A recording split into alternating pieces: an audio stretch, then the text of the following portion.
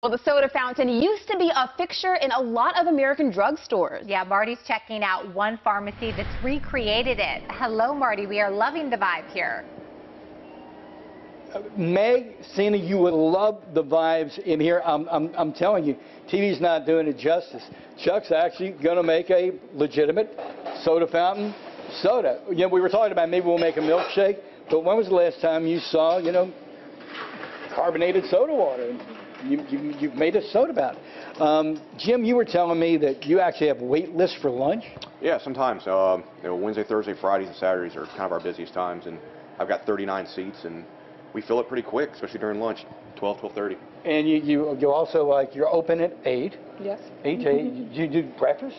We just do coffees, muffins, complimentary, just to keep the store going. Yeah, because while we were waiting to go on, a couple of people came in and got to-go orders. But, you were telling me that, and again, this has been a landmark in Dundalk for 68 years. We're actually doing local landmarks every once in a while, a segment. This just kind of fell into our laps. We're here because of the soda fountain. But some of your old-time customers, some of the more seasoned veterans walking through the door, does this blow their mind?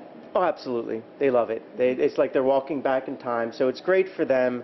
It's great for their grandkids. It's great for the families.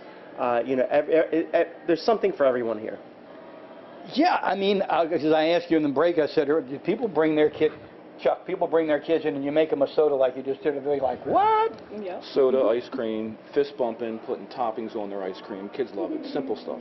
Yeah, because when we came in, you were grinding up Captain Crunch? Yes. No. Fisher's popcorn. Oh, that's right. Yeah, it was Fisher, grinding up Fisher's popcorn. But and look, just look out the door there. It's just the wildest view you've ever seen in your life. And then every once in a while, somebody comes in and says, "Can I get a Whistle Pig milkshake?" Real quick, we've only got 15 seconds. What made you turn this into a bourbon bar? Well, I'm a bourbon enthusiast. It made sense, and here we are.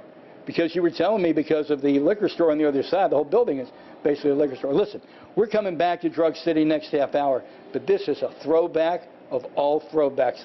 You got to see it to believe it. Back to you.